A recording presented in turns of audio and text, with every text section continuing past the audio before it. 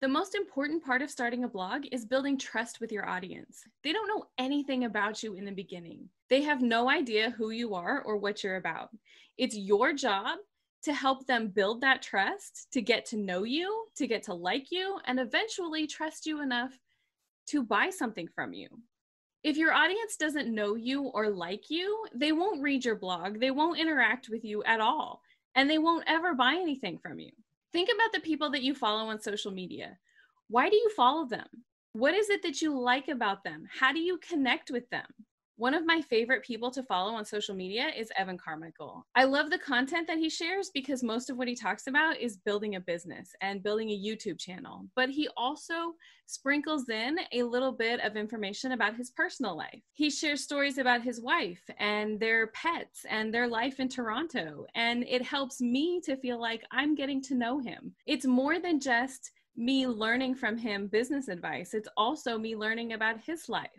In order to build your audience, you need 3 simple things: know, like, and trust. Your audience gets to know you when you're sharing stories about your life. They feel like they're getting to know you on a personal level as a friend. The second element is like. Your audience has to like you in order for them to follow you and to connect with you. They see things about your life that they relate to and connect with, and they see themselves in you.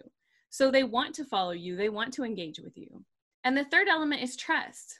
They trust the advice that you give. They know that it's helpful and they want to learn more from you. They want to engage with you and eventually buy your products. If you want to learn more about starting a blog or an online business, make sure that you sign up for my blog school email list at infjwoman.com/blog school.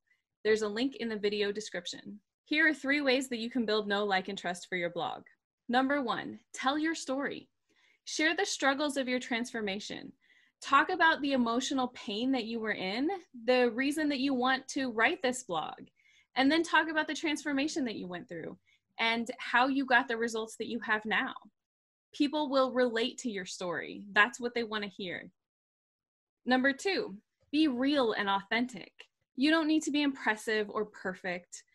So many people on social media are trying to be perfect. You see stories and pictures that are so filtered and you think that cannot be how life actually is.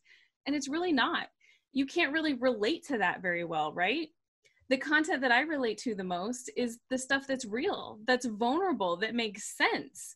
The pictures that aren't filtered.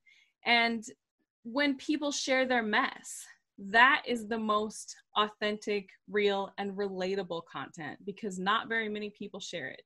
And number 3, share parts of your life. You don't have to share your whole life all the time. You don't have to put everything out there. And I'm not encouraging you to share your address or pictures of your children if you don't want to.